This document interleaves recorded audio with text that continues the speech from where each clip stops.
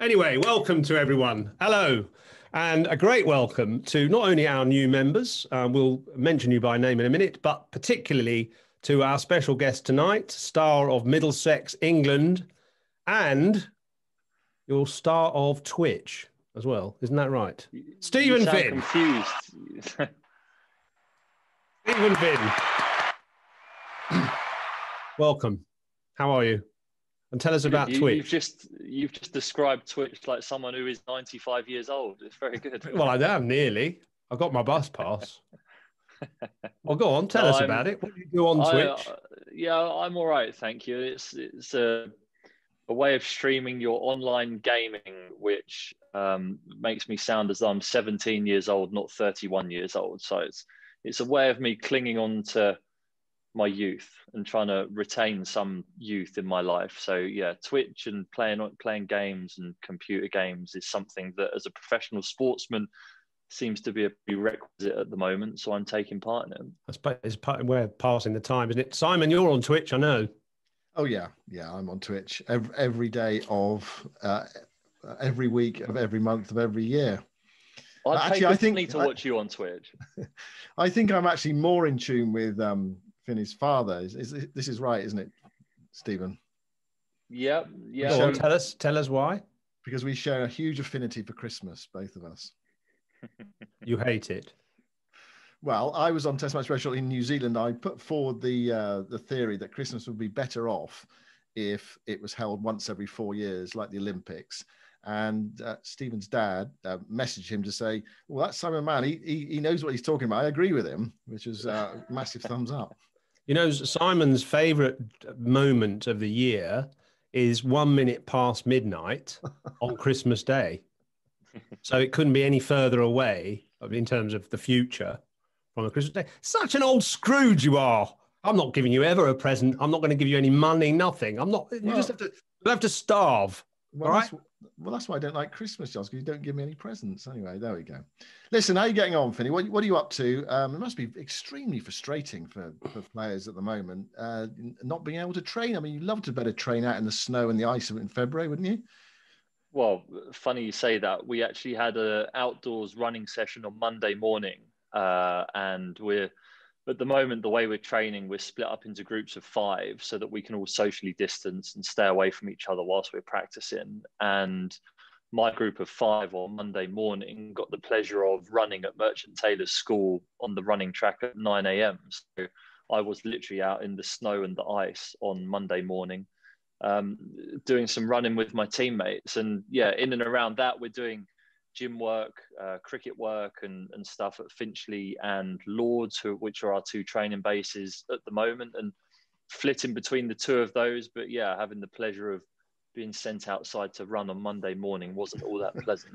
Right, so you're back then. Because we've been at the Oval for the test match between India and England, and they've got that tent up on the Oval outfield, huge tent. I mean, they could have a circus in there, and there don't look to be any players in there at the moment training, presumably because that's all like in a confined space and no one's allowed to go in there, I presume.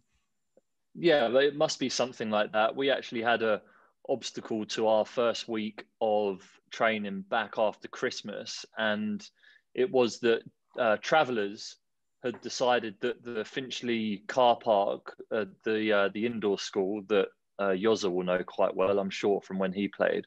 And they decided that would be a great place to park the caravans and set up for the week. So we couldn't train the first week after Christmas because the travellers had made that their car park and we couldn't get in there. They'd barricaded the whole place shut.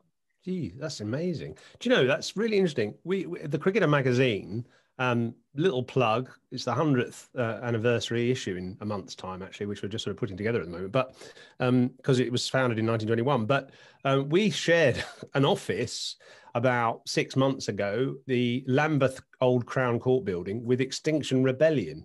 And that was a real experience because they took over the ground floor. It was like sort of mini Glastonbury on the ground floor, and we were trying to do work on the first floor. Anyway, listen, we'll hear a bit more about your training and everything in a bit. Just to welcome some new members to this club, perhaps on the back of the beefy evening last week. Steve, Matthew, Alistair, Jake, Thomas, Chris, Harvey, I think that is Harry, P or Pie, and another Matthew. So, you know, thanks a lot for supporting us, and particularly for your supporting the Professional Cricketers Trust as well, which is great. I just want to tell you one other little thing. My field shield is still intact. Thank God. And for those who missed this little story, it's because I claimed that India wouldn't make 250 in their final innings in Chennai. Got absolutely abused on Twitter for being an idiot. And I said, if India win this test, I'll bite my shield and take a piece out of it.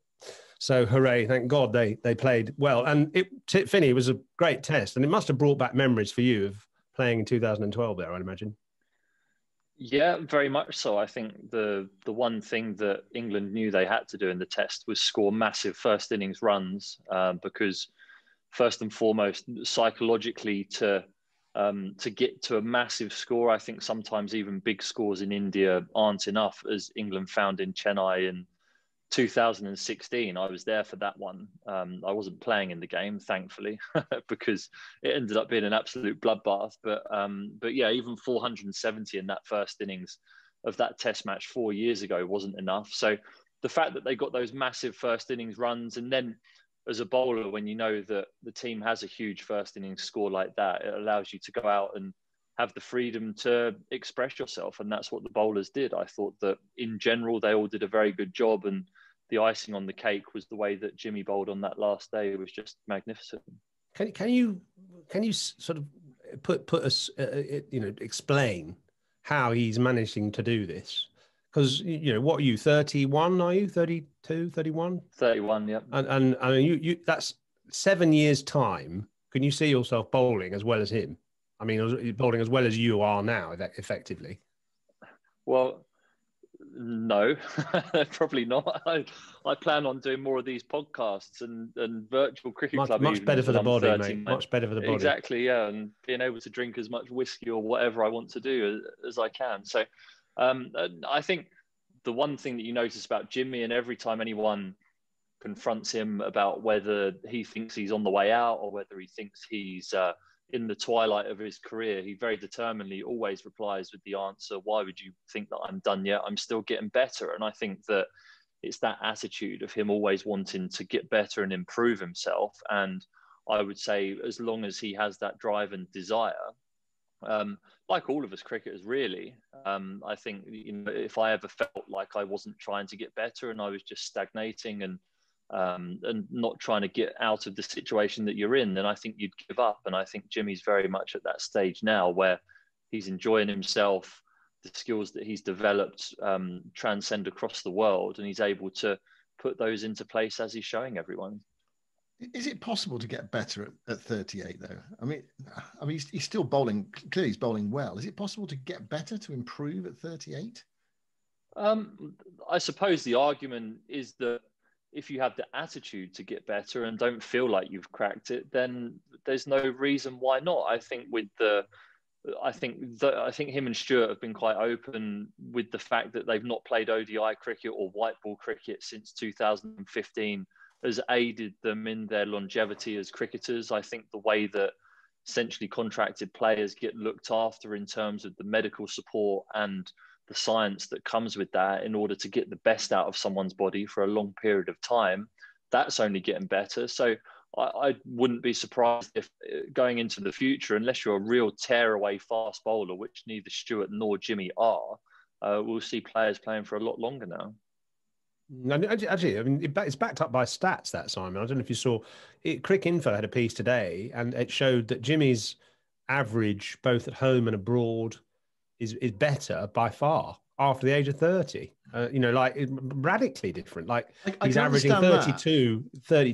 Really? You can understand well, that. I can understand but you mean not when you're 38. I suppose I mean from sort of like 35 onwards, 36 onwards, something like that. And I mean, Finney's answer there was there's no reason why you shouldn't get better, which I agree with, but it's a physical thing as well, isn't it? I mean, I remember just being sort of thinking I was still as fit as I was at 33 as I was at 23, but number nines were like kind of having a cup of tea and a fag and pulling me for four, whereas 5 years before they were only having the fag before they hit me for four.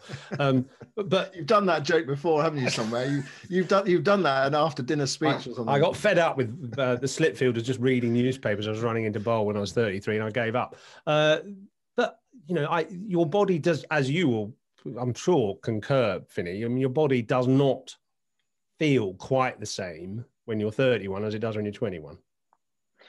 Yeah, very much so. And over time, when you do something that's so lopsided and repetitive as bowling, your body adapts and becomes battle hardened, sometimes in a bad way. Like I'm 31 now. I've had 2 knee surgeries in the last 3 years. And it's took me until now, actually, it's only the last few months or so that my body actually feels like it's adapted and has got back to where it was before. For the last couple of years, I've been bowling without a braced front leg. I've been bowling with my arms circled not quite right to try and protect that knee. And that affects you, your form, your confidence, and everything. And it's only now that once you take a step back and realize, with the help of the sports science team, the physios, to strip it back and look at it, it takes you to go back to that drawing board and realize that. So yeah, I think over the course of a career, your body does change, but I think it's testament to how fit both Jimmy and Stuart are, and the way that they've dealt with their injuries and setbacks along the way is why they're still going now and why they're still going so strong. You haven't helped yourself by getting injured batting in the nets, have you? No, I don't think it was just solely the batting problem. Right, okay. But yeah, there were underlying issues for a little while before that. But yeah, I think to go home from the Ashes tour in 2017, just picking a ball out of the side netting of the net and end up having to go home, have surgery, and it being a bit of a horror show for a couple of years after that was not quite expected. Yeah.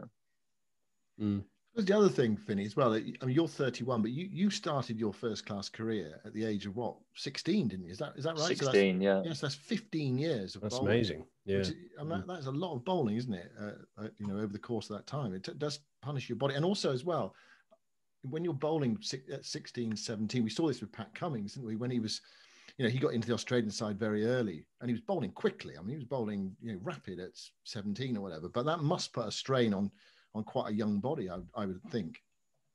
Yeah, I think it does. I also think the relentless nature of international cricket, I think over the course of 6 or 7 years with England, I missed maybe 2 tours, 3 tours where I was either left out or not fit for something. But other than that, you're on every tour. So even if you're not playing every game, but you're there on tour, I think it's quite an interesting conundrum that we're seeing now that's resulted as there's more awareness about people's mental health. I think the biosecure bubbles have made it apparent that it's not possible for people to be on for 12 months a year playing that intensity of cricket. And I think that that's something that 10 years ago, when I started my international career, those protocols or measures weren't about. It was, if you're fit and if you're bowling somewhere near what you're capable of, then you just go, you're on that tour. So regardless of whether you're playing or whether you're not playing, you're still bowling in the nets, you're still turning up to a cricket ground every single day. And I think that wears you down over a period of time to a point where either your body or your mind gives up, and it sort of amalgamates into this train wreck where you either have surgery or you have to take time out from the game. So it's an interesting proposition, and all the debates that I've seen over the last couple of weeks about people resting and people not happy with the players missing test matches in India because it's such an important series. But I think there's a bigger picture that is looked at now far better than it was 10 years ago. Actually, you've bowled, I just looked it up, you bowled just under 30,000 balls in first class cricket and probably 5,000 in one day cricket. I happen to know that means that you've put roughly 20,000 tons through your body, through your lower limbs, ankles and knees and stuff. And the reason I know that is because I bowled about that number of balls, and it's something to do with, well, I did 4 times my body weight. You're probably more like 6 times your body weight through your ankle and knee, are you? Something like that? I don't know the numbers, but I just know it got to a stage before my knee gave up that it was hurting a majority of the time that I was bowling. So yeah, they're decent numbers, and it is the amalgamation over time of those numbers that just wears on your body, which again, why this conversation started. It makes it amazing and almost flabbergasting that Jimmy is still going so strong at the age that he is, and testament to the athlete that he is. I suppose it's partly the fact that he's very, he is very light on his feet, isn't he? Which I mean must help, I suppose. I'm not saying you're heavy on your feet, by the way, but he's balletic almost, isn't he? That's the incredible thing, actually. I mean, obviously Jimmy's been in the Test Match Special box from time to time doing some, summarising, and you look at him and you feel he could slip through the crack in the door. I mean, you think of something like Fred Truman, and also having a big bottom and sort of strong, muscular. I mean, I remember Fred. I only met Fred right at the end, when he was obviously had put on a lot of weight. So I'm not sure what he was like to sort of be next to when he was, in the 60s or something. But I imagine he was sort of quite sort of solid and muscular. Jimmy's sort of like that, really. I mean, that's what you really notice when you stand next to Jimmy or Stuart or whoever, and Chris Wapes as well. They're all they're not, as perhaps live. You might imagine from a distance. They're not that sort of archetypal fast bowler. I mean, someone like Pat Cummins, he is sort of solid, isn't he? That's how it seems to me. But Jimmy's not. He's like will o' the wisp. Yeah, he's live, and I think that's definitely helped him. You look at the way that he runs in. He doesn't have a very long run up. He doesn't particularly over bowl in training, which I think is a problem that a lot of fast bowlers, and especially someone like myself, who is constantly trying to tinker with things to find the perfect match of pace and control and movement. And you spend your time in the nets trying to tinker with that, so that when it comes to the game, you can just concentrate on bowling in the game. But yeah, Jimmy's so confident in his method and comfortable with his method that the only real match intensity overs that he bowls or has to bowl are in games, and I think that helps him as well. There's a question from Jacob Yoz, actually. It's a good question, I think. He said, while we're talking about Jimmy, he says, talk us through the skill of that spell from Jimmy, which broke the back of the India batting. I presume most people, if not all people on this tonight, on the Virtual Cricket Club tonight, have seen Jimmy Anderson's over. If you haven't seen it, it must be around somewhere, I don't know, YouTube or whatever, where he I mean, what was dramatic about it, of course, was he knocked out 2 off stumps, which must be a fantastic feeling for a quick bowler. Do you want to just take us through it a little bit, Finney, how you saw it? Presumably you've seen it, have you? You haven't seen it? I wasn't up early. No, I've seen the pictures and I've seen the balls in isolation. I've not seen the whole over or how he set it up. But I think that the skill of what he does, I think that with reverse swing, it's an interesting topic, because I was always in favour of bowling outswing reverse swing as a bowler, with the surprise ball being the in-swinger. So the batsman's always expecting it to leave him, and your effort ball from wherever wide of the crease, but your quick effort ball to be the in-swinger. And that's the method that I tried to undergo when I was bowling reverse swing. But Jim's a different style of bowler, and he'll assess the wicket or the situation or whatever he thinks. And I think that's one of his great skills, is his ability to quickly decipher the information that's in front of him, and then to be able to accurately deliver what he says he's going to deliver. Because we can all run up with the greatest intention of bowling a reverse swinging, in-swinging ball that's going to hit the top of off stump, but actually delivering that is a very much more difficult proposition than actually talking about it. So I think Jimmy's great skill and his most amazing skill is having in his mind a picture of what he wants to deliver and actually delivering it, which I think there's many people in the world that can actually do that.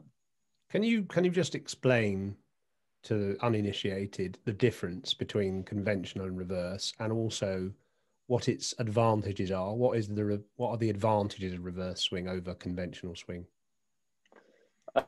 Conventional swing, I'd say, is a lot easier to pick because it's a lot more predictable in the way that it happens. The reverse swing, I would say, fundamentally things seem to happen quicker and later. I think conventional swing can happen from the hand. And when you talk about someone swinging the ball from the hand, it means that the ball is always on a trajectory of either leaving or going into a batsman right from the second it leaves their hand. So therefore, a good player, or most players in professional cricket, will look at that and see it, be able to read it, and then either let it go or play it accordingly. Whereas reverse swing is almost the complete opposite of what you expect to happen. And so reverse swing usually happens in probably the last third of the pitch as it gets closer to the batsman. And that's why you can really make people look stupid when you're bowling reverse swing, because if they misread it from your hand, even just for a split second, it means that they've got such little time to react to what's happening. And that's why when people are bowling reverse swing, you see a lot of the time, especially someone like Jimmy, will run up with the ball in his opposite hand. So the batsman cannot see the differentiation between the rough and the smooth side. The best batsman in the world will watch your hand from the second you start your run up to when you release the ball. And they'll be watching so intently to try and work out which way the ball is going to swing that it becomes an advantage for them being able to see it. Whereas Jimmy will hold the ball in his opposite hand. So the batsman has no clue or inclination as to which way the ball is going to move until he's in his delivery stride and his load up. And by that stage, it all happens too quick. How easy is it to transfer the ball from one hand to the other? And how do you practice it? Is it one of those things you almost like, you close your eyes and you're just practicing it, when you're, I don't know, just sitting on a train or whatever, or just in a car if someone's driving? Or how do you practice that transference and getting the ball in exactly the right place? Or is it easy? It depends on where your load up is, basically. So excuse me for getting technical and bowling technical here. Fine. So Fine. if you look at the way that Jimmy loads up the ball, it's always on his right shoulder here. So his elbow points backwards. It's not in front of him, it points backwards. So he's able to take the ball there basically to his right shoulder, collects the ball there where his normal load up would be, and then his normal action starts. I think if you look at people who aren't as natural at it, so someone like myself, I load up back here behind my head almost, and then my arm circles around like that. So if I'm trying to get the ball and hide it from the batsman, I've got to take it up there somewhere for my bowling arm to then be on its normal path. So I think he's quite blessed in having an action, and he's obviously honed it over years and years of practice, where he can literally simply take the ball in his left hand, simply take it up to there to then deliver the ball. So the way that I tried to counteract that was when I was confident, or when I am confident, I try and flip the ball as I'm loading the ball up. So a batsman's watching it all the way. And you'll find some fast bowlers, some people do this. You're running up normally, so a batsman can see the shiny side on this side, rough side on that side, and he's seeing, and he's like, right, okay, this is an away swinger and away swinger. And then just every now and again, I'd flip the ball in my hand and flip it so the shiny side was on the other side. That's really hard to do, though. Incredibly hard to do. But I've got, I've got big hands, so I was able to do it. But then it becomes a game, and I find reverse swing is actually a game with the batsman about who can outwit who. It's not a conventional battle between bat and ball. You've got this thing that's so potent if you get it right that it becomes this game with the batsman. So if you're loading it up, and the batsman, obviously, when they get used to it, they see you fiddling around with the ball in your hand as you're in your load up, and they're like, right, it's coming the other way. But then you can fiddle around. Pretend you're fiddling around and not. Yeah. Exactly. So it's quite fun to do. And if you're confident, and if you're at the top of your game and you're confident in doing that and still being able to deliver what you want to, that's why I find reverse swing bowling is the most fascinating and exciting thing about cricket. Full stop. Well, who was that guy? Who was that guy from Sussex called Naveed thing? Naveed or Hassan. Because I think he did that. Did he change the position of the ball in his hand? But I think he almost did it like when it was just too late. His skill was so good that when it's behind his head or something, he flips it. And then all of a sudden, it's incredible skill. I'm not capable of that.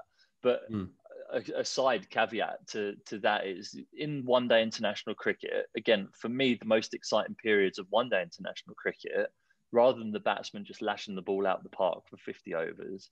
I love seeing bowlers have something to play with. So the way that they've introduced 2 new balls, and now as a fielding team, you're not allowed to throw the ball into the dirt. The ball has to be on the full the whole time to the wicket keeper. If ever you see a fielder throw the ball into the dirt or onto the wicket, the umpires are always like, keep it up, because they don't want that ball moving. So it's a spectacle of 4s and 6s, which I think wins the art and one of the most fascinating periods of play in an ODI is when the ball's reverse swinging. That's great. That's really interesting. Just to say, I mean, I totally agree with you about the way that reverse swing happens differently to conventional swing. I mean, I've had a look at people like Stark, I don't know, Malinga, Waka Yunis, a few others. I've looked at the deliveries in quite slow motion, and you can actually see what often happens when they bowl a, say, reverse swing in swinger. It starts to go like that, and then it goes in. Whereas, as you say, a conventional in swinger will tend to start and go. Although Jimmy, funnily enough, one of the reasons why he's so deadly with his late outswing is because actually the ball starts to go in first. This is conventional and then swings away. But reverse, definitely, the best reverse swing bowlers get the ball to slightly go out and then it comes in. And so the batsman's starting to sort of shape. So actually those 2 wickets that Jimmy took in Chennai, both batsmen were sort of pushing out towards the offside, and then the ball came back in, which kind of opened the gate in a way, the way the angled ball came down. Yeah, it's a game of deceit, and there's no doubt in my mind, but I'm obviously biased because I'm a fast bowler, that reverse swing is you won't see more fascinating passages of play than watching a good bowler bowl reverse swing and a batsman try and combat it. There's no better thing to watch in cricket, full stop, for me. Well, let's enjoy a bit of your conventional swing. Just going back to the Ashes of 2015, I've just got a couple of clips of this Test match at Edgbaston when you took 6 from 1 innings, I think, or 5 first. It certainly wasn't it. There's a couple of wickets here, and you can just enjoy them for a minute.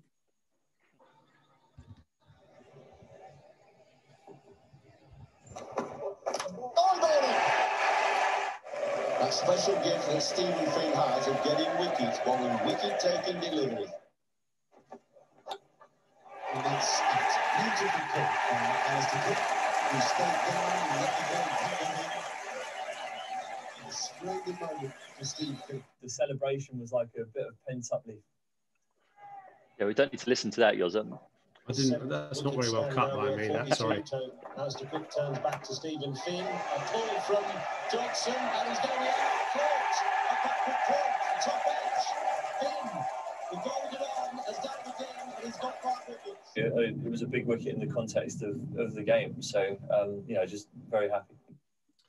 So tell us about that performance, because it was kind of a return. It was a glorious return to the team, actually, wasn't it?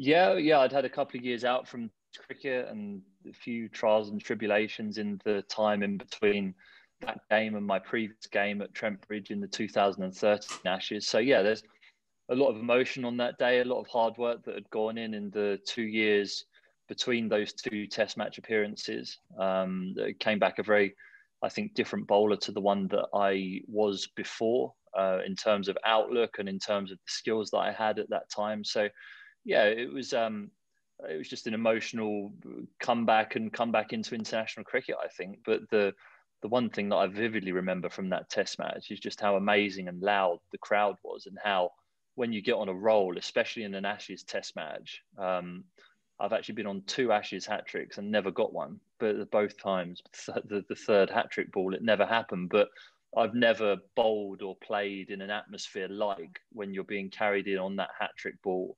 And that's one of the most vivid memories that I have of that day.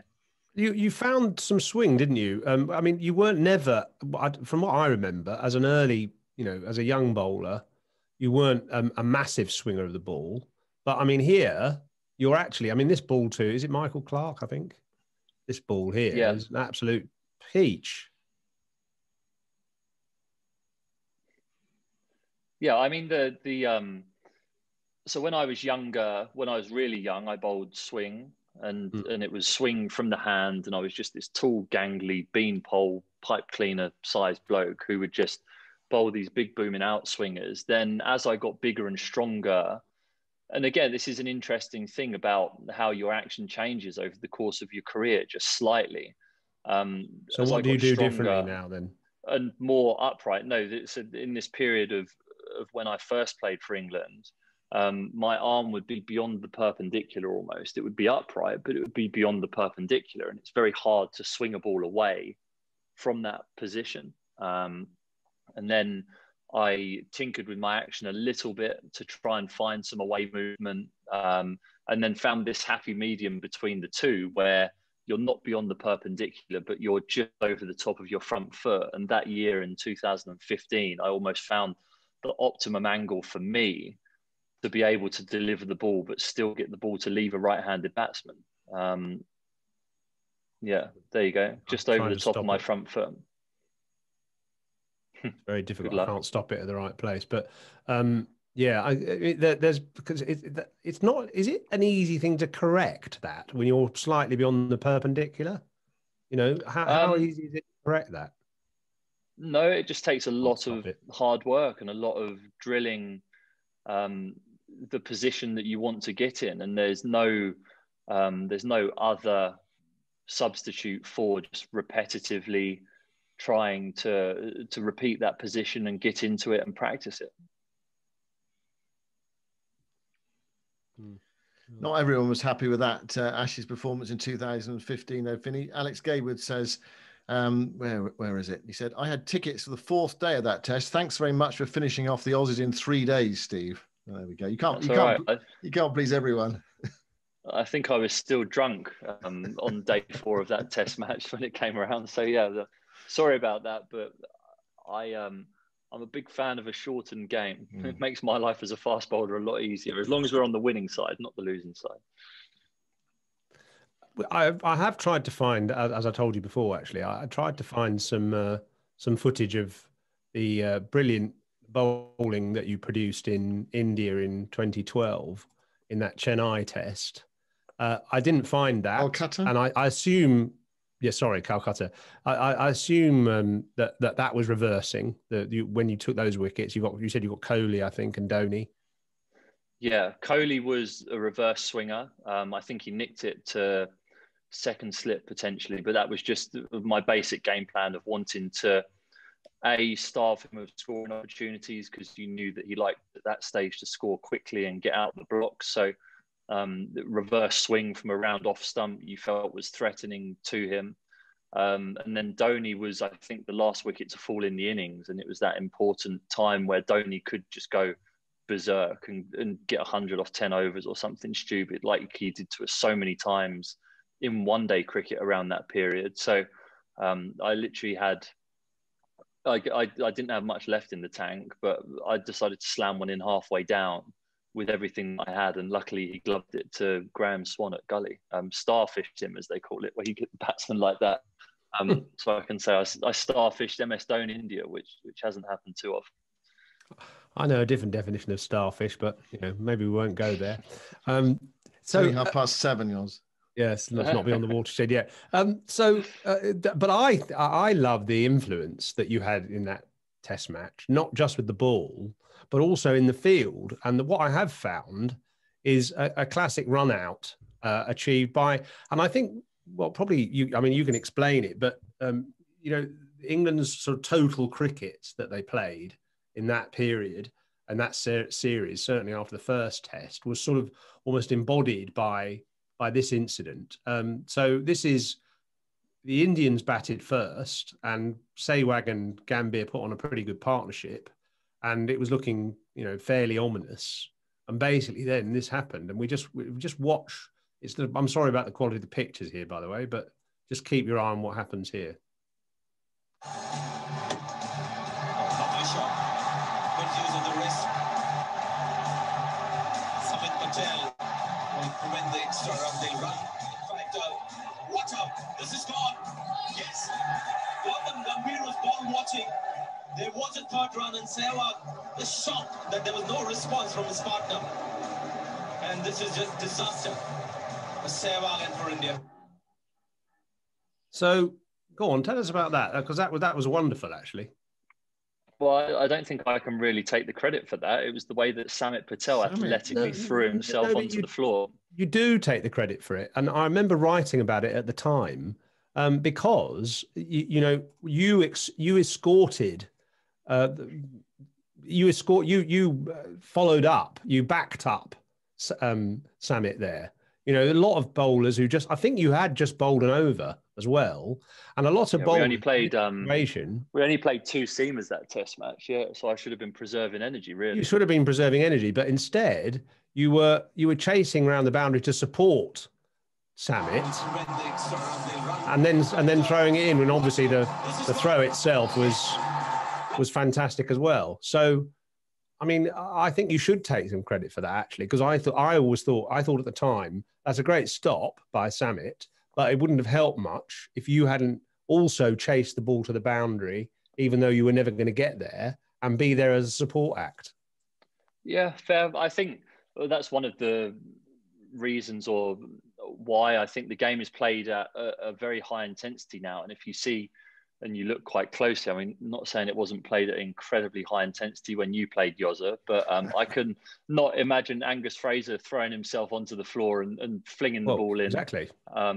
Ever, even though he walks like he's done it a million times, he doesn't. I don't think he did. So, it's just one of those things that it's ingrained in your head that if the ball's going to the boundary like that and there's half a chance you might get to it, then you chase it down, no matter how it is. And that's one of the things that if you watch the guys in their build up for a games, in the days before a game, there'll always be fielding drills where 2 of you are escorting a ball to the boundary or catching a ball, and you're always offloading it or throwing it between each other and then throwing the ball in, just to practice for that one potential scenario in a game like that. And I also think that Virinder Sehwag and Gautam Gambhir's running with each other was like watching under 9s try and run together. So I think that helped me out as well. Yeah, well, you can never imagine. I mean, Tuffers has never escorted somebody else to the boundary and to help them out to throw it, for instance. And actually, we had the story last week. Beefy actually told the story last week of me being at long leg, and what was I doing, Simon? You were asleep. Now, I felt that this didn't quite get the attention it deserved last week. Actually, what we should do is very soon go on to our members' questions. But I got two things. So one, actually, before I get onto that, is Jack Jones has made a very good point, and I've noticed that Steve's changed his top. He says, "Got your local New Zealand sheepskin jacket there, Steve," but no, you haven't. You've taken it off. It got too hot. Look, I'm sat right next to a radiator. Right. So I put it on just for you, Simon, because I thought you might appreciate it. But I did. Sweat started dripping down my chest, so I thought I'd better take it off here. This is the jacket that Steve had in New Zealand when he was with us on TMS, and he got an enormous amount of stick for it. But I mean, there were some days it was cold there, and it was actually very, very, very valuable and very useful. But yeah, give us the lowdown on being with Simon Mann on tour, Vinny. Well, yeah, Careful. I obviously had a little bit to do with Simon before we went on the TMS trip together to New Zealand, but it was his excitement at the build up to Christmas that really caught my eye, because I think it was late November or mid-November to mid-December, wasn't it? Something like that. So yeah, as soon as the Christmas trees started being put up in the small towns that we went to, and he was walking around going, "Oh, bloody Christmas, Christmas, bloody Christmas." That's when I realised that him and my dad would get on very, very well. Yeah, well, you blended in very well with your sheep jacket. You and about 25 million other sheep out there. It was a great tour, actually. It was great. It was tremendous fun. Fantastic. Some wonderful places. Yeah, brilliant. It's great. I mean, we do go to some brilliant places with cricket, but New Zealand is one of them. It's a fantastic place to go. It's so relaxed and outstanding. And now they're number 1 in the world. Yeah. The World Test Championship as well. Incredible. Outstanding cricket team, aren't they? Really, I think if you look at it, and I tell you what, the most exciting bowler for me in the world at the moment, forget Bumrah, forget people like that, I think Kyle Jamieson looks like because I watched him quite closely because he's obviously a big fella, and we saw him, Simon, in that warm-up game with New Zealand A, didn't we, at Whangarei? And I remember watching him thinking that this bloke's an absolute monster of a human, and he bowled unbelievably well in that game. I think I remember just watching him thinking this bloke's really got something about him. And the way he's bowled, I think he averages something silly like 13 in Test cricket at the moment, doesn't he? It's like bowling in the 1920s. Bowling in the 1920s again on cabbage patches. So they've really found one there to complement Wagner, Bolt and Southey, and then their other backup seamers. I think they'll be very, very hard pushed to be beaten in that World Test Championship final when it comes to it this summer. What about Cameron Green, just while we're on tall emerging fast bowlers? Because he was built up as this, amazing all-rounder that Australia just produced. And he didn't take a single wicket in the series against India. Sometimes it's the Australian way, but he looks as though he got something about him. Yeah, I think when you watch someone, don't you, it doesn't necessarily have to be what comes out of their hand or the end product in terms of wickets or runs or something like that. I think generally you can watch someone and you can tell whether they've got the fundamentals to be a very good player. You can see the hype around him and why. And I think you look at how valuable those guys are who bat number 6 and bowl, the way that Ben Stokes has balanced the England team since he's really come into his own skin as a player, and the way obviously Botham, Flintoff, those guys, anyone that does both things with a high amount of skill is an unbelievable cricketer to have. So he looks exciting. And I've just got one more, maybe slightly controversial opinion for you, is that Jack Callis is the greatest cricketer that's ever played the game, ever. Don't care. Better than Bradman, better than Sobers. Jack Callis is the best. Well, you can't argue with the numbers. You can't. You're quite right. And actually, I've done a statistical analysis of the greatest batsmen that have ever lived, based on the one day, and so ignoring Bradman really because he was a sort of anomaly, but looking at the batsmen of the last 25 years, adding together their test runs and one day runs, international. So the qualification is 15,000 international runs, right? Test and one day. Who's got the best average? Jack Callis. So in all formats, added together, 15,000 runs is a minimum qualification. Callis is better than Lara, Tendulkar, De Villiers, Viv Richards, etc. But then he also and then he's also got 292 wickets. Yeah, he took 300 wickets at 30 as well, which for just a normal seam bowler would be an amazing achievement. I think Jimmy Anderson is our greatest ever, and he averages, it might be late 26s now, but 27. So when you add everything together and then you look at the way he caught everything at second slip, he's the best cricketer that's ever walked the planet. Fact. Full stop. Yeah, I mean, those who fans of Sobers will probably argue a little bit with that because of his range of skills. But anyway, we're not here to really debate that. Well, I've got one more question, actually, just relating to tall players, though.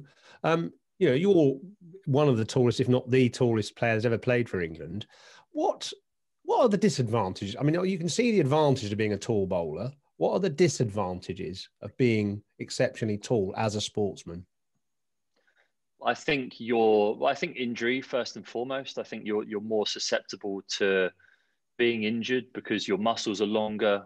They're more vulnerable when they're at extreme tension, I think, in general, as a tall person. And also, it's hard the time that a signal takes to get from your head to the end of your feet or your fingertips can take quite a while sometimes. So I think that you can sometimes develop bad habits without really realizing that they're happening. And I know that I've, in my bowling career, from kneeing the stump to finding myself in funny positions when I'm bowling, I think that being tall hasn't aided me in being completely in control of all my limbs. That I think that generally people who are smaller have far better coordination and balance and everything like that.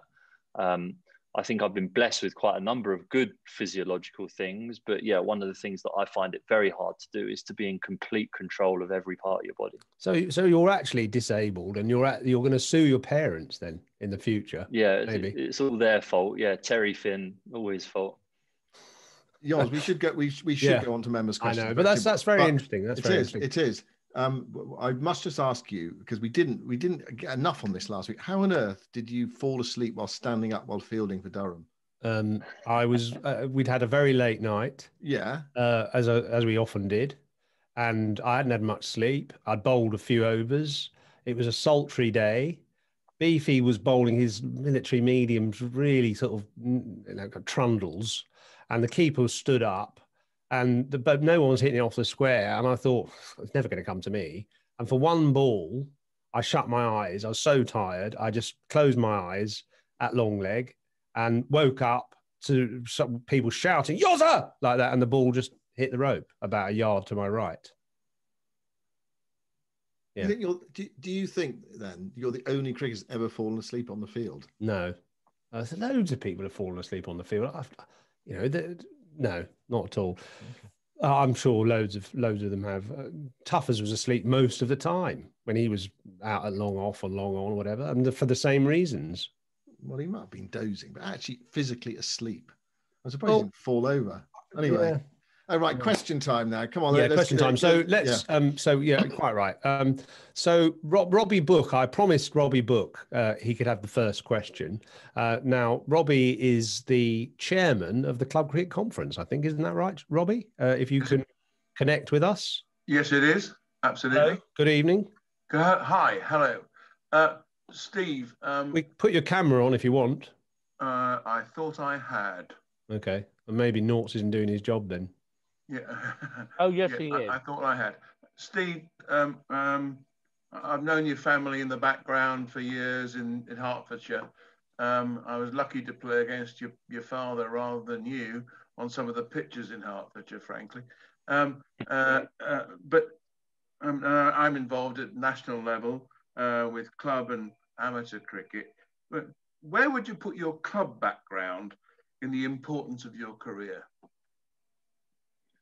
Yeah, good question. I think that the way that I was brought up and the way that I was introduced to cricket was through my father playing and me watching him playing, and just being at cricket clubs all the time. So I think that ingrained into me my love for cricket, which I'm grateful for, because I think cricket clubs, probably even more so then than they are now, were this great social hub of activity for all the teams on a Saturday to come back to the clubhouse afterwards, and everyone would share stories and things like that, which I think is, from just having played a little bit of club cricket in 2020 for Hampstead Cricket Club, just around the corner from where I live, as a build-up for the first class season. I was very fortunate. Hampstead is a club that feels like it has that social hub, but sometimes it felt as though after a game at some of the places that we played, that everyone just disappeared after a game. So I think that first and foremost, my love of the social side of cricket came from that. And then I also think that playing as a kid, because I was half decent as a youngster, I got put into men's teams from about the age of 10 or 11 to go and play against men. And I think that when you're playing against boys the whole time, it's a very different game to then go in and playing against some 40-year-old who's been sat in an office all week and he doesn't want some jumped up little shit of a 14-year-old swinging him around his ears. So he, experiences like that taught me how to compete with people who were bigger and better than me at that time. And I think that, me playing club cricket and first team cricket from the age of about 14 or 15, I think, helped me then go into the professional game as a younger player. Thanks, Steve. If I may, a second. Yeah, go for it, yeah. My background is in club cricket locally as well in Hertfordshire, particularly of Totteridge Minhillians, who I think, Steve, you know very well. And we produce lots of coaches, including, wonderfully, your mate, Sean O'Brien, who is probably one of the best local coaches. despite the fact that we've always spent our time and effort with celebrity coaches, but Sean's come through brilliantly. Now, can you advise club cricketers on their potential roles as coaches for our youngsters? Because that's got to be the future, isn't it? Yeah, I think, again, I think participation in cricket is something that is, I think people are trying to address it now, but I think for a number of years that participation, especially in youth cricket, is something that there's so many other distractions out there for children now. PlayStation, I mean, I'm 31 and I play PlayStation, so the temptation for a 15-year-old to play PlayStation is probably far greater than it is for me. So yeah, I think it's important that the sociable and the way you can develop yourself as a person outside of cricket are some of the things that should be emphasized to younger people. And I think that you shouldn't, if you're a cricket coach of kids, I don't think you should see yourself as just a cricket coach. I think that you should be encouraged to try and help kids in almost every aspect of their life, in terms of developing people skills, things like that. And I think that yeah, coaches and the people who put their time into making that effort with kids now, I think it's so important, just because modern life is so crazy now compared to what it would have been when even I was growing up 15 years ago. Robbie, I've got a question for you actually. Microsoft have just announced a deal with the ECB. I talked to Tom Harrison about it a bit yesterday, and one of the pillars of this relationship going forwards is using club facilities and cricket club places as centers of the community to teach people digital skills, to use the Microsoft expertise to basically re-educate or newly educate a community, based around sort of accessing people through club cricket to then help them grow their digital skills and hopefully enhance their lives. Have you seen that, and can you sort of see how that could work? Yes, I can. I'm sorry you can't see me. The answer is that there's a huge amount of ability available within the club cricket community, technologically and everything else. The most important part of this, what we're talking about, is how we all work within a community situation. And that's where I think, from what Microsoft and everybody else can do, is to actually ensure that what we have in the future is some kind of an ability to get together all of the activity which club cricket can, which Steve's obviously said 3 or 4 times now. You can get it together in one particular context. It's a fantastic ability to do so. We have so many clubs. There are apparently about 3,500 clubs, asset clubs in the UK. Beyond that, there are so many of those other people who are able to play cricket, but they can't play cricket necessarily because they don't have the grounds to play on. How do we get the technology to actually help them to do it? I'm 100% behind everything that goes with the Microsoft deal. Great. Okay. Thanks, Robbie. Brilliant. Thanks for coming on and bringing that up. Steve, Finney, you missed your vocation actually, because you could have spent the winters gaming in club cricket grounds, you see, and because they'll all be equipped with, high fidelity stuff. Anyway, let's move on. Catherine Goebel's here. Catherine, you said all that without moving your lips. What did I say? All that stuff that was just coming out. So go on, what's your question anyway? Good to see you. Yeah, good to see you too. Hi, Stephen. Did you find your participation in The Edge to be quite cathartic, and to realise that several of your teammates were equally struggling?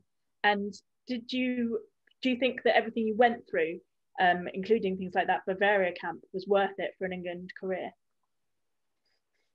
Good question.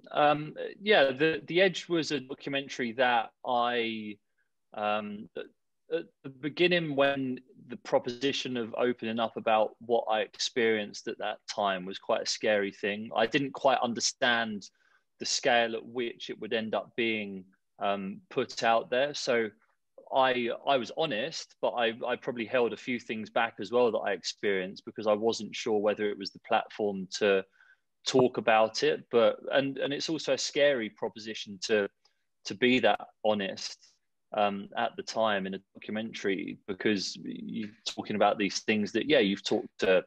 I mean, I'm quite open about the fact that I've had help with psychologists and professional help with that aspect of things since those times, and still learning to deal with them and live with them every single day, which I think is something that has to be and should be talked about a lot more than it even is now. But yeah, I think you almost sat there watching it, and when I made a point of watching it, having not seen it before. So the first time I sat and watched it was in the cinema, and I was sat a few people down from Trotty. I was sat next to Ian Bell and Tim Bresnan, and it felt really, really emotional. But I also look back at it and think that, you know, I wish I'd realised that these guys were struggling as much as I was at the time, because you could have talked about it, and you look back at those times and the way that we approached things then, and it's no one's fault, it's just the way that things were even 7 years ago. People's approach and their willingness to talk about that stuff was far less than it is now. So it was almost heartbreaking to look back and see how much people were struggling at the time without actually speaking about it. And then in answer to the last bit of your question, I think it's made me a better person now, having experienced that. And I hope that one day that I can help people become better versions of themselves without sounding too deep. Like in terms of me being a mentor or a role model for young cricketers, especially now as a 31-year-old playing for Middlesex and seeing 17, 18-year-olds coming through and trying to help them through that experience. So yeah, I see it as a positive thing for me being able to try and potentially help people in the future. Yeah. Catherine, do you see the sort of whole mental health thing in the same way as you know, it's become a sort of trendy thing? And do you think in your world, do people need to talk more about their fears and anxieties and stuff, or is it well catered for? No, I think Stephen's right there, particularly in a team environment like that where you're with each other sort of 24/7. To not sort of know what your teammates are going through must make it feel very lonely for that teammate, particularly. So yeah, I think saying that it's trendy is possibly the wrong word, but I think the fact that people are talking more will definitely help, just generally. Finney, you say, you know, it's still something you're dealing with. I mean, can you give us a little insight into the sort of help that a psychologist can offer you, and what what you talk about? Well, I think one of the biggest things about anxiety is that you make a catastrophe out of very small things sometimes, and things that might seem insignificant to a lot of people who don't deal with that aspect of thinking. But it's a way that the way that your brain is wired that takes you down into these rabbit warrens that you find it very hard to get out of. So I think that therapy or talking to a psychologist, whatever you want to call it, allows you to be able to talk yourself into dealing with situations in a far more logical way. And that's just purely by talking about it and being open about it. So yeah, it's something that that I'm still learning to do now. I still find myself in situations, and it's not just cricket related; it's everyday life where you get that anxiety and it just comes over you, and you find it very hard to deal with things. But yeah, talking about it and being open about it, and almost just accepting that it is a thing now, that your mental health is just as important as your physical health. And I think that that's something that that now people are willing to talk about it. I think it's something that is a very good thing, and the more people can talk about it or be open about it, then it's going to be easier for everyone to deal with. It's a great question, Catherine. And you know, by the way, 114 applications from professional cricketers last year for help from this charity that we're supporting, Professional Cricketers Trust. And something like 550 different counselling sessions have been undertaken. But the charity is £150,000 down on its usual funding because of the lack of events. And so their chairman, or CEO Ian Thomas, was saying they might have to say to people, look, we can't give you the support that you might want. So all that we're doing here is hopefully going the right way to help sort of offset that massive increase in demand. Eugene, hello, thank Simon. you for coming along. We've seen you before. Thanks for being here. What's your question? Yeah, my question is I suppose a little bit after cricket, Steve. So obviously 7 years left if you're going to go to the same age as Jimmy. But what's in the pipeline for you? I spoke to Simo today, and he said that gaming is definitely not going to be in the pipeline. So he said that I should ask you more about is media, and more importantly, the podcast you launched on Wednesday. Is that something that you're looking for? Because that hasn't got a shout out as yet. But also the work that you're doing with TV and TMS and all of that sort of stuff. So what's the aspirations post-cricket?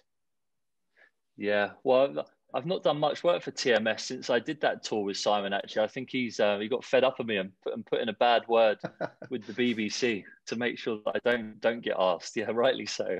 Anyway, we'd love to have you back. You're never available. You're always playing cricket. No, I think the punditry side of things is something that interests me. Yeah, because, well, first and foremost, you get to go around and watch cricket in nice parts of the world, which is lovely and very lucky and fortunate to be able to do. But talking about cricket and talking in detail about cricket is something that I love doing, as you can probably tell from the way that I've waffled on in certain questions today. But thinking about it in that detail is something that I enjoy doing. The podcast is something that, again, as if we didn't need more podcasts in lockdown, we got the call and got asked if I'd be interested in doing that with Toby Tarrant and Dan Norcross. So yeah, the first one of those, Zero Ducks Given, came out yesterday, which was quite exciting and something that I never anticipated that I'd be asked to do. And then just trying to diversify what I do a little bit. I've been working on a presentation that could potentially be taken to corporate companies or sports teams about the ups and downs of my career, and not just focusing on those particular ups and downs, but the methods in which with which I've dealt with those, and the way that I came through it and come out the other side of that as hopefully a better person, a better human being. That's something that I've put together and taking that around potentially to places as well. So yeah, trying to have my finger in a few pies rather than just lumping on one. I think I heard the best advice ever from Yoza the other day. He said, write as many notes as you can right now, because you never know when you're going to use them. It's good advice. Well, yeah, I mean, notes, yeah, are invaluable actually, because they sort of take you back to where you were when you wrote it and gives you the detail. Well, good luck with the podcast. And you can't get enough podcasts. Actually, that's not true. We need all the ones we can get. I think it's great that more players are embarking on it. To keep it up. It keeps us on our toes, Simon, doesn't it? Yeah, the Analyst Inside Cricket podcast, I would suggest, is going to knock that one out of the water. That one that finished. I personally think it's great. I like a bit of competition, so. Yeah. Get there, but just keep going. Don't give up, okay? Yeah, I think that's what people do it for 20 goes and then go, that's a bit boring. It only makes me 50p. Give it a go. Yeah. Try and keep it going for a bit, and then we will actually congratulate you, okay? Yeah, longevity. Actually, there's something to be said for it. If you, keep going. Right. What have we got? Right, Robert. Hello. Good evening. Hiya. How are you all? Yeah. Good. Steve. To what extent do you think injuries had an effect on your England career? Yeah, I think there are a couple of times, and I'm not just talking about the time where, the last time I was involved with England, where I had that knee injury and knee surgery and haven't been seen in an England squad since. I think there were probably a couple of important times in my career where I had an opportunity to stake a claim for a regular spot in the team, and those being in 2015 when we played Pakistan in the UAE. I think I was in line to be and play that first test match as part of a 3-man seam attack and got injured a few days before the game with a stress fracture in my foot. And that was something that, looking back now, that was a real opportunity for me to come off the back of a successful summer with that Ashes win in 2015 to then stake a claim. And then that same winter in South Africa, I played the first 3 test matches, bowled well, and then tore my side on the last day of that 3rd test match at the Wanderers, and then missed the 4th one, and then didn't really have the greatest summer, and then I was out of the team after that. So yeah, a couple of instances there where I think I was bowling well, and I think that I had the opportunity to stake a claim to be a regular in the team, and it didn't quite happen. Yeah, shame. I'm still very fortunate. I've played 125 games of cricket for England, which not a lot of people can say that they've done over 3 formats. So and got generally a pretty good record doing it. So I look back on times where I'm disappointed, but yeah, I look back on a lot of it with some very favourable memories of series wins and performances that have been pretty decent. So yeah, I'm trying not to be too bitter when I watch Jimmy steaming in for his 900th Test wicket in 4 years' time. That's a good attitude, and actually, I think the interesting thing about you is that you've played different roles in Test cricket, actually, because you were sort of an enforcer for a bit and trying to get to 92 miles an hour, and bowling bouncers and things, and then you found your outswinger and you developed that, and you've had kind of different phases, really. Yeah, and I think you do develop as a bowler over the course of your career, and you have to find the best way of dealing with whatever you've got on that day, and that's one of the reasons, again, why you look at Jimmy and Stuart and the way that they've slightly changed across their career but still remain successful. I think that's an amazing achievement. We've got Thomas Johnston. I think you're a new member to the club, Thomas, aren't you? Is that right? Yes, first week. Thanks Great. for having me. Where are you? Where are you based? Newcastle, so nearest one's Durham. Mm-hmm. Yeah. Okay. Are you a fan of the 100? Will you be watching that? Yes. If it goes ahead, I hope it goes ahead. But it'll be interesting to see if it's any different to the 2020 or makes a hit here, really. Mm. Okay. Well, anyway, great. Thank you very much for joining, and tell your friends. And what's your question? Yeah, so I was just looking to understand, what do you think is the best over that you bowled when playing for England? What was, for example, Jimmy Anderson, the other week, his over was seen as probably one of the best he's ever bowled. What was yours? Good question. I think, and I'm going back into the history books here, I played an ODI at Kolkata in 2011, and I bowled Virat Kohli where he left the ball. So he just left it and it hit his off stump out of the ground. And it was the build up to that that gave me the most satisfaction, I think. So when I look back at one particular over that I bowled to someone, I think I went past his outside edge, and I think he was expecting another outswinger, and I bowled an in-swinger and he left it and it took his off stump out the ground. And I think that is probably the best sequence or series of balls that I delivered in international cricket. Brilliant, thank you. Pleasure. Everyone says, Stephen, it is a bit of a cliche, it's a great sight for a fast bowler when the poles go flying. Is that the best feeling you can get as a quick bowler, to knock a batsman's poles out? Depends in which manner it's done.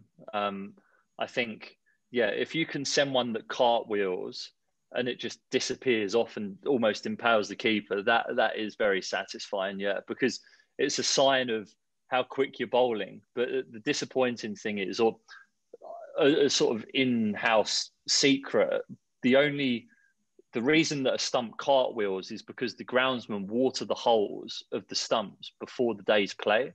So some grounds, and I'm convinced some teams, when your team's bowling, they don't bother watering the stump holes, so that when you hit the off stump, it just doesn't go anywhere. But then when their bowlers are bowling, it hits the off stump and it's back to the keeper. So when we play at Lords, I try and make sure I'm there a little bit early to make sure that the stump holes are nicely watered on my own patch. What, That even was for your own batsman?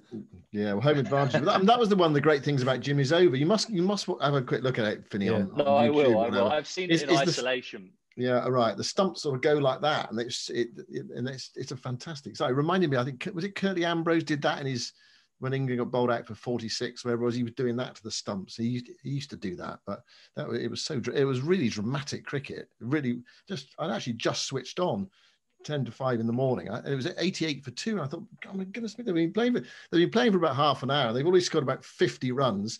Yozza's going to be eating his shield. And then suddenly Jimmy runs in and knocks over 2 in an over. It was a fantastic. I mean, it was unbelievable drama. It was. I mean, actually, it's a good question about whether that is the most thrilling experience for a bowler, knocking stumps out. And I think that the other thing that is really thrilling about a fast bowling is just that sheer feeling of running up to bowl on a good day, and you let go of the ball and it hits the pitch and sort of kisses the pitch and takes off, and even if it doesn't get a wicket, it soars past the edge and goes into the keeper's gloves, and the keeper sort of takes it, almost sort of knocking him backwards slightly on his shoulder height or going up.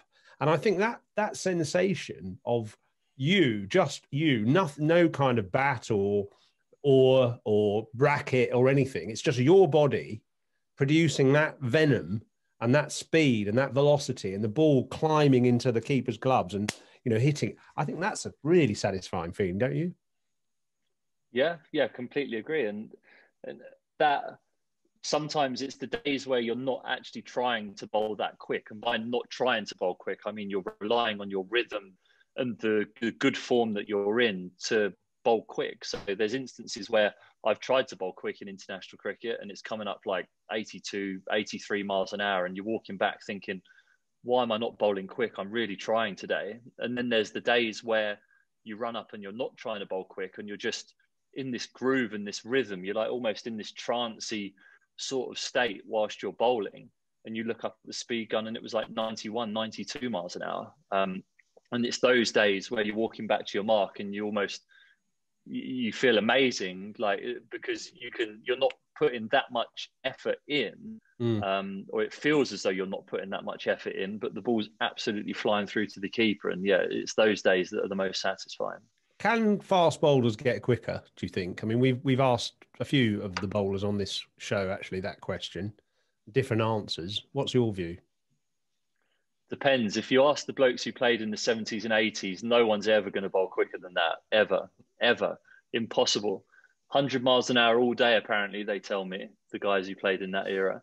But look, cricket cannot be the only sport in the world that has gone backwards. It can't. It can't be the only sport that people bowled quicker 40 years ago than they do now. So I think what we see now is people who are able to bowl quick. And there's no doubt people bowled quick in those days. Absolutely no doubt. But people's ability to do it over a longer period of time, I think, is only ever going to get better from this point forwards. And I look at someone, the most scary, prolonged period of fast bowling that I ever witnessed live in my career was Mitchell Johnson in the 13-14 Ashes series. That was just relentless fast bowling for 90 overs of a day, and every time he picked the ball up, his loosener was like 90 miles an hour, and then he just got into his work, and that is unbelievable. But you look at the physical condition he was in at the time, it's no surprise that he was bowling that quick all day, because he was in great rhythm, and that was paired with being in amazing shape. So yeah, I see no reason. And being confident as well, of course. Yeah, confidence. The confidence is a massive, because he was one of those bowlers who actually in that first test in that series in Brisbane, he didn't get it right to start with, and Clark took him off and then put him back on, and that's when he sort of terrorised Carberry and others, Trotty and people like that. But he got confidence from that spell, didn't he? And then he obviously built on that. Well, I had a really interesting conversation with him at the end of that 13-14 Ashes series, because by that stage I was at the bottom of the deepest rabbit warren I'd ever dug for myself and didn't know how to get out of it. And I sought him out in the dressing room at the end of that series, where he took something like 37 wickets at 17, something stupid, didn't he, in that series. And I said to him, like, how did you find your way back from struggling when you struggled. I can't remember how I quite worded it, but I remember his response, and he was like, "Mate, I was as nervous as anyone in that first test match." And he got someone caught down the leg side off their glove. I can't remember who it was. I think it was Carbs, wasn't it? Was it Carberry? Yeah. He got Carbs out, caught down the leg side off his glove. I think it might have been bowling round. I think he was bowling round the wicket, actually. Yeah, but yeah, and he said that was the moment where I just felt my confidence come back into me, and it was just like a period of hard work, and then that little bit of confidence is then what helped him fly for the rest of the series. And how did that help you then?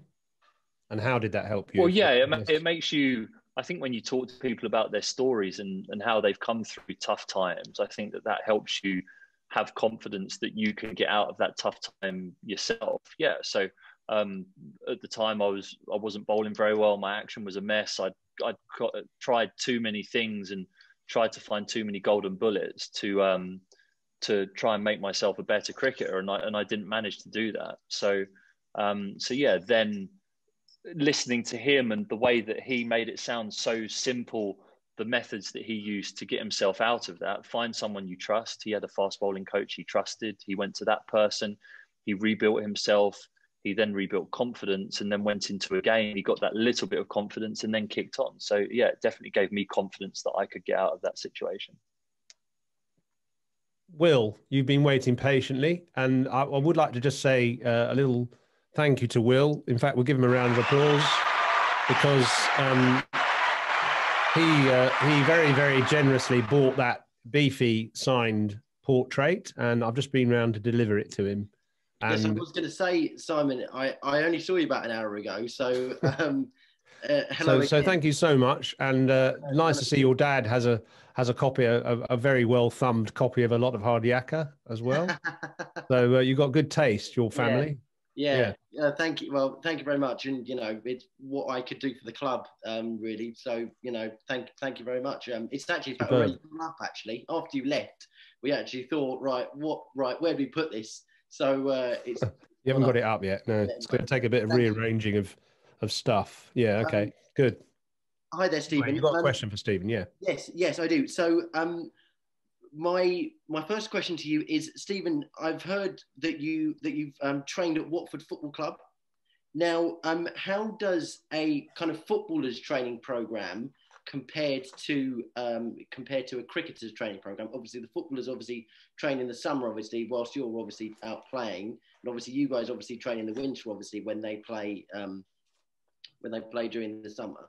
And the second question is, obviously with 100 coming up this year, you, I don't think, have been selected by any of the clubs or the franchise, should I say.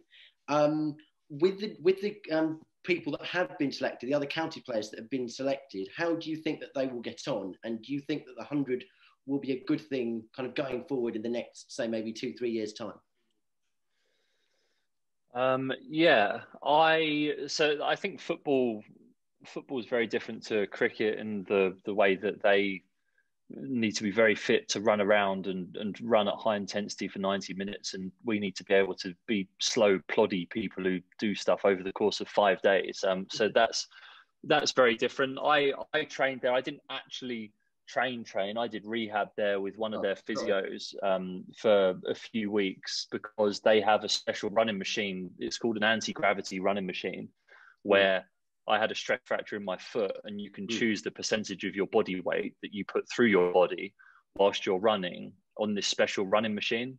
So you get like hooked up into it, and then you start at 10%, then go to 20%. So it feels like you're on the moon at the beginning, and then you progress to a stage where you're at 100% of your body weight on your feet again. So Watford Football Club had one of those, and they very kindly let me use that for my rehab one winter when I came home injured from a tour. And then the second part of your question was, just remind me what it was again. Sorry. It was about the 100 this year, and obviously that's right. Players that have been selected. How do you think that they will get on, and do you think that this will be a thing going forward in, say, the next maybe 2-3 years' time? Obviously, with the launch of it this year.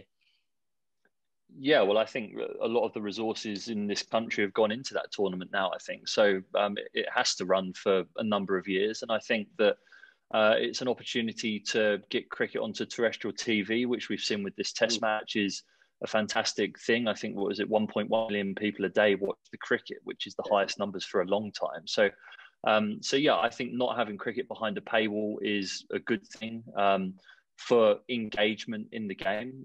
You have to appreciate the fact that Sky have pretty much funded the game for the last 15 years and supported it and took it to the point that it is now. But yeah, having it on free-to-air TV is good. And I think that, yeah, the proposition of, I know that there's a lot of resistance among traditional cricket fans for the 100 not to be a thing and for it to fail. But I think that we all have a responsibility to buy into it, because cricket as a game isn't, I don't think, that particularly well equipped to survive in modern life without adaptations to it. So I can see Simon half grinning here at my answer because I don't know what his views on it are. But yeah, I think the 100's something that's here to stay, so we have no choice but to buy into it. And I think that it could lead to exciting things once people get used to the format. And I think sorry to have a follow up here, Simon, if you don't mind. But with the follow up of how, say, like the Big Bash is going and the IPL obviously is going in India, obviously that, you know, we will obviously see what it goes. But obviously the ECB have obviously splashed obviously quite a lot of money into this. Do you kind of think that kind of with that? Do you think that maybe after like the year has gone, will the ECB probably look at it and go, right, we've put a lot of money into this, we've wasted probably nearly quite a lot of this, you know, on that whole one tournament, or we'll actually think, oh, we've actually spent some good money here on this 100 tournament? I've got no idea, to be honest. I don't. What do you think, Simon? Have you got any thoughts on that? The BBC got anything for it, Simon? Are the BBC doing anything for that? Yeah, they're doing lots. Yeah, the BBC got about 10 matches. My honest answer to that is, like Stephen, actually, I don't know whether the 100 will be a success or not. I really don't know. I mean, what makes a success? I suppose they've sold the TV rights for lots of money, and Tom Harrison said, well, that's already made it a success. But it'll only be a success if people watch it on TV and if people go to the ground and watch it and are happy to go and watch it. If the crowds are small and the viewing figures on TV are not great, then what they do, then they'll have to move away from it. It'll be a success. It'll be a success if they get the best players and the players buy into it and play hard and the games are good. So the product's good. If the product's good, yeah. Well, And I think that from the players I've spoken to, they're quite excited by it. I mean, whether they'll be absolutely exhausted by the time we get there and haven't got anything left to give. And I've just looked at the schedule. I mean, England's schedule is horrendous. So how you know, the Stokeses and Arts and people like that are going to be able to play in it, I don't know. They won't play very much, will they? They'll play a bit, but it's even that it's going to be hard. Yeah, they won't play very much. But yeah, you're right. If the product's good, people watch it, and people watch it on TV and go to the grounds, and but if they don't, then they've got a big problem.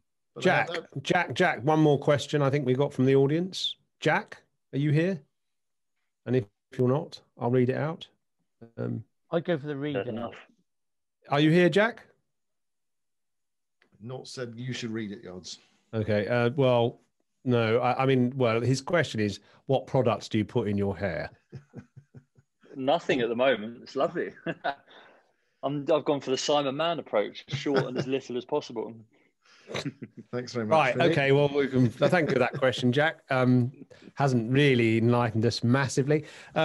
Anyway, I'd love to ask Stuart Broad and Ben Stokes what they put in their hair. Some kind of special spray. Anyway, right, it's quiz time. Finny, this is the last bit.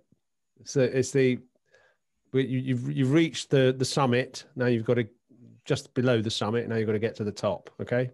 Scale the peak, have I? Okay. Yeah. So it's called How Well Do You Know Yourself? It starts with some music. Not that one, yours.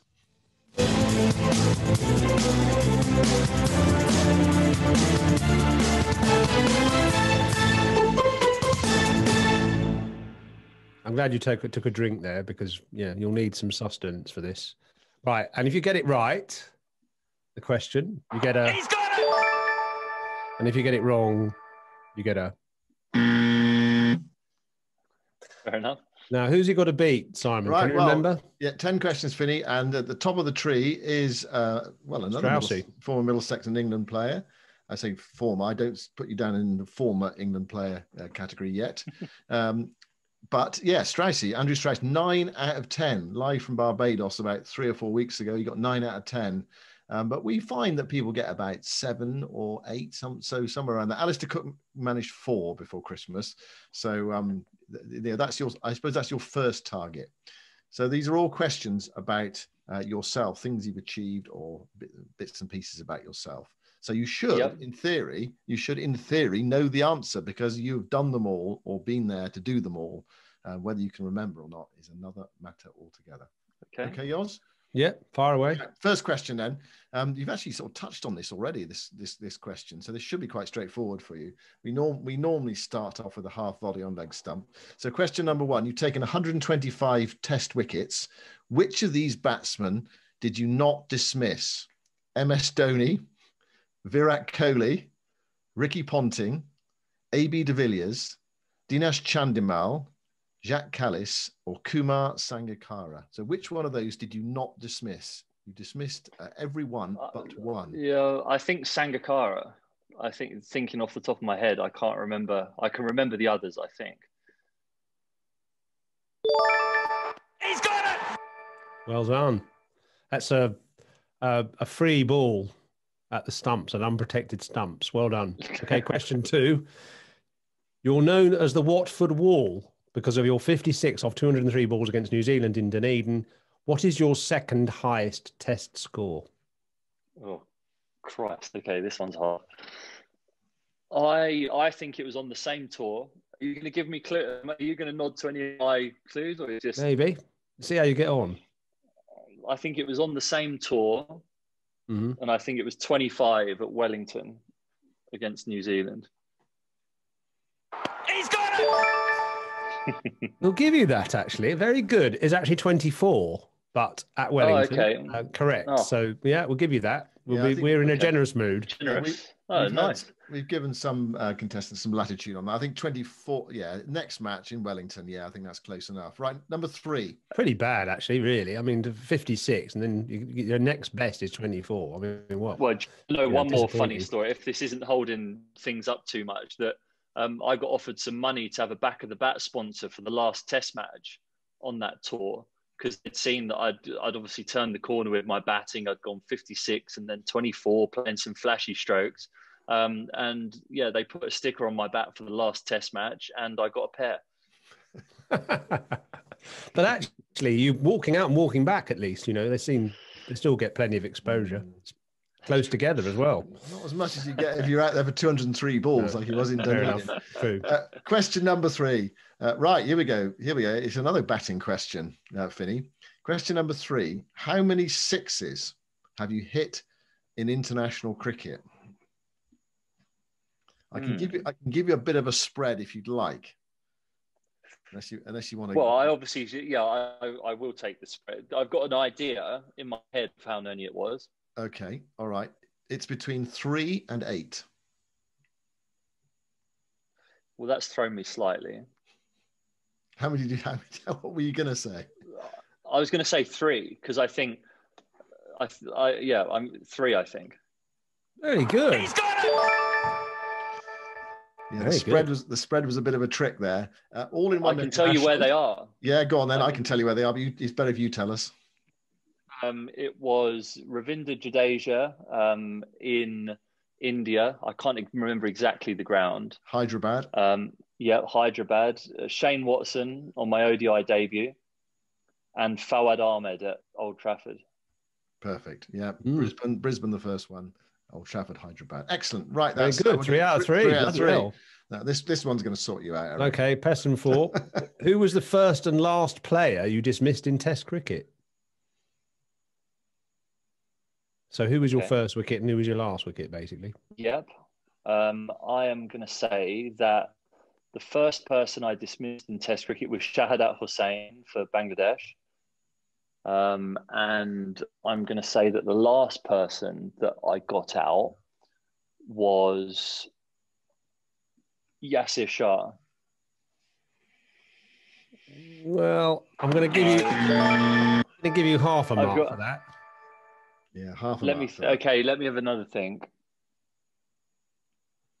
No, it's a Pakistani at the Oval. It has to be one at the Oval. But I thought I nicked Yasser Shah off on the morning of one of the days. I can't, and I walked off injured that day with a tore quad. Well, so I can't remember. Simon Mann is not renowned for the accuracy of his research, but this is not Khan is. This is not true, Yoz. I only got one question wrong, and that was to Joe Root, embarrassingly, in our first ever virtual cricket club. And that was the only one I've got wrong so far, because I looked at the wrong column on the Cricinfo. Anyway, Sohail Khan is the answer.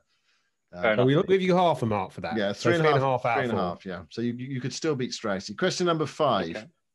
On what ground did you produce your best T20 bowling figures for England? You took 3 for 16, but on what ground? It's against New Zealand. I'm going to say it's in Sri Lanka. I know that. It was in the T20 World Cup in 2012. I want to say Palakeli. He's got it! There we go. Very good. There we go. Impressive. 4.5 out of 5. Wow. Question 6. In which country do you have your best test bowling average?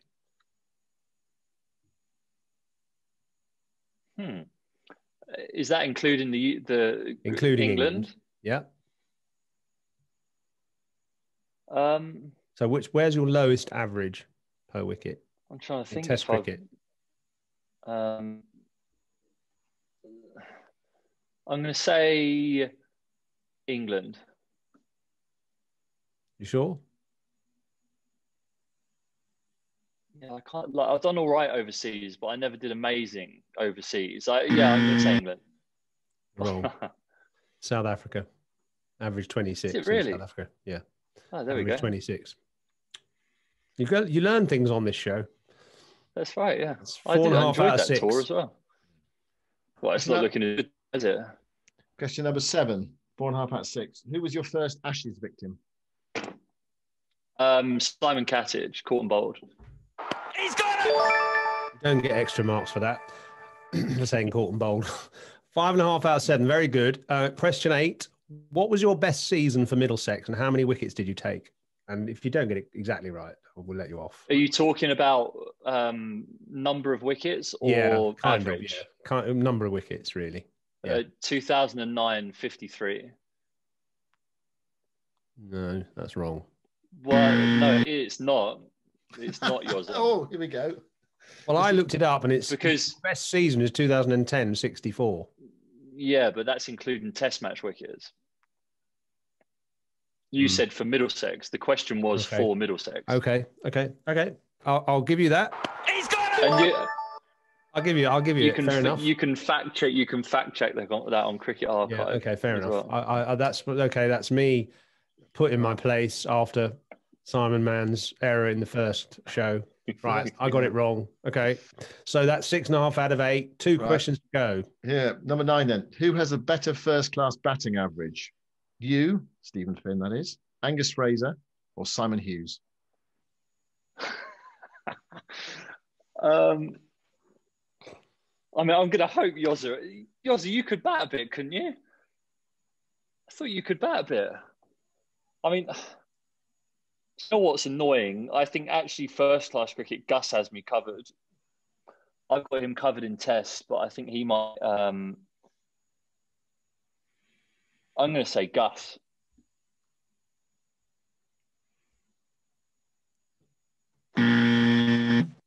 It's me! I was going to say. What was your average? 11.37. Gus was 11.19. You were 9.81. I know. It's a travesty that I'm that. Do you know why it is? Because for the first 3 years when I was a kid and playing first-class cricket, someone would just bowl one short one at me. I'd drop my shopping all over the place and then they'd bowl full and straight and get me out. And I was just a walking wicket for 3 years. That's what I blame it on. I'm actually quite proud of an average of 11.3. I mean, everyone says, oh, you don't know anything about batting. But I actually think, well, especially the era when there were so many fast bowlers around, I think 11.37 was quite good, actually. I'm amazed I got that many. Anyway, final question. So you're now on 6.5 out of 9. 6.5 out of 9. So, yeah, you need to get this, really, to sort of have a respectable score. What do your colleagues say turns you from a sane 31-year-old into a spoilt, angry 10-year-old child? I'm going to say it's something PlayStation related. Probably losing a game of FIFA. Oh, it's brilliant. That was a brilliant answer. It's a brilliant. That is top answer. And can you expand on it? Why are you? Why is there this rage when you lose at FIFA? Because I don't like being useless at something, and when you lose a game of online football to someone, it makes you feel pretty useless at it. So, like any good professional sportsman, I don't look inward, I look outward and start blaming other things. So that's what turns me into a petulant child. Well, anyway, you rescued your score a little bit there with that last question. You started well, faded in the middle, and then came back at the end. Perhaps a bit like your first class career or test career, maybe. Anyway, well done. You got 7.5 out of 10. That's a decent score. I see Catherine Goebel was playing along with that as well. She got 5 out of 10 on 5 of those questions. And we never said she's the super fan. We never said that, did we? Catherine, is that true? You're the super fan, aren't you? What, Finney's super fan? Yeah, Finney's super fan. Okay. Well nice to meet you. Well done, Catherine. Excellent. Okay, well, we're done, I think, pretty much, aren't we, Simon? I suppose we could just, forecast for the next test. What side would you pick for England, and how's it going to go? Do you think? Oh, it's tricky, isn't it now? Because folks obviously comes in for Butler. Archer's been ruled out with his elbow injury, so I think it's a question of whether. I have a feeling that India may prepare something that spins from very early in the game, so it doesn't give England an opportunity to get a huge first innings score. So I think that Moeen Ali might end up playing as a third spinning option instead of Jofra. I don't quite know how you'd balance the team around that, but I think we might see another spinner from England, especially if India do look at it and go, we need to win 2 out of the last, or they need to win the series basically to get into the World Championship final. So it wouldn't surprise me if we don't see something that's quite as favourable for batting on the first couple of days. But will that play into the reverse swingers' hands again? Yeah, I don't think you can underestimate how strong England's ability to bowl with reverse swing is. Yeah, so anytime a wicket's dry and spins, it obviously gives the ball enough opportunity to rough up and be potent for reverse swing as well. So it's going to be a fine balance between whether they feel like they want the extra seamer for that reason, or whether they want the spinner to really try and attack with spin. And somebody tweeted today, 56 days to the new county season. So how do you see it? Middlesex, who've been, 2016 champions, and then rather disappointing, really, for a few years. So how do you see this season, and how can you get up again? Well, I think the change in the structure has given us an opportunity to get up again, because we can actually win the championship, even though we were in Division 2. We should have been in Division 2 if it would have gone back to a divisional structure. So that's a good start. I think that we're a team with a very exciting young group of players. I think that after we won the championship, we didn't evolve as we should have done. People evolved around us and got better. And that's the reason why we were in that relegation fight that ended up not going our way that season. And then since that time, there's been changeover of personnel. We've had to almost rebuild from the bottom and start again and try and build a team that can be competitive. And I think that we're very much on the way to doing that. There were signs last summer that we were doing that. And I think that we can build on those again. So, and I'm hoping that me being fit and firing and again, it's only indoor nets, but this is as good as I've felt bowling wise for a number of years now since the knee surgery. So, and the positions that I'm getting in, so hopefully I can have a part to play in that. And there's a lot of determined guys to prove that that we are still one of the best teams around. Oh, good to hear. Excellent. Yeah. Well, great. All the best with the fitness, Finney, and getting into the pre-season training and getting into the new season. Absolutely. Yeah. Finney was working with us on the Big Bash during the winter. Hope to see you soon next to me in the commentary box. And yeah, I always enjoy it. Let's get that CX up where it belongs. Yeah, get another county championship flag for you. Yeah, that'd be great. Well, listen, great. Good luck with it all, and thanks, guys. And good luck Thanks with the for podcast as well. And we'll keep you reminded if your standards slip. Make sure the sound quality is good. And I bought my own microphone. Yeah, so good. That's good, actually. That's good. What's it called again? Just give it a quick plug. It's called Zero Ducks Given. Zero Ducks. It's a look at the current cricketing things that are going on in the world, and then some just stories and other stuff to chat about, really. So yeah, it's not entirely serious the whole time, but we have a good look at what's going on and then talk about other stuff as well. You must struggle to get a word in with Dan, actually, though. Does he actually let you speak? That's why mute is brilliant on Zoom, isn't it? He's just mute. Great well, stuff. I'm sure you've got a few listeners here tonight who'll be joining in, but you've got to keep them interested. Otherwise, they'll drop off. We'll try our best. We'll try our best. Great. Well, listen, we'll let you go and have your dinner or whatever. Maybe rehearse your next show. And many thanks for joining. And thank you to everyone as well who's been on the show tonight. And keep supporting us. Keep talking to your friends and telling your friends about it. Ian Smith next week, direct from New Zealand. So looking forward to that. Meantime, Steve and Finn, it's been an absolute pleasure having you. Thank you very much and good night. Cheers, guys. Thanks for having me.